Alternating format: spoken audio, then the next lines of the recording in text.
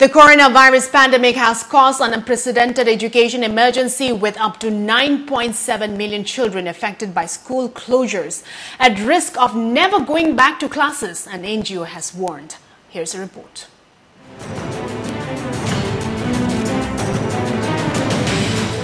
A British charity has cited UNESCO data showing that in April, 1.6 billion young people were shut out of school and university due to measures to contain COVID-19, which is about 90% of the world's entire student population.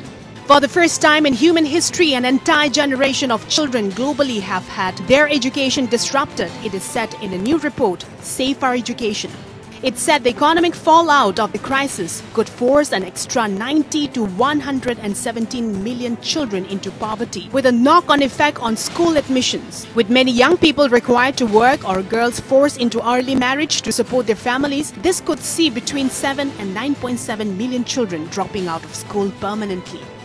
At the same time, the charity warned the crisis could leave a shortfall of $77 billion in educational budgets in low and middle-income countries by the end of 2021. Around 10 million children may never return to school. This is an unprecedented education emergency and government must urgently invest in learning. Save the children, chief executive said.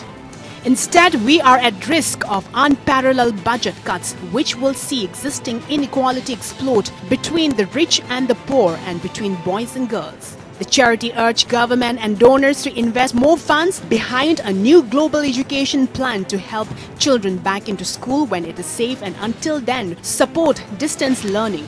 Save the Children also urged commercial creditors to suspend debts repayment for low-income countries, a move it said could free up $14 billion for education programs. The report listed 12 countries where children are most at risk of falling behind: Niger, Mali, Chad, Liberia, Afghanistan, Guinea, Mauritania, Yemen, Nigeria, Pakistan, Senegal and Ivory Coast.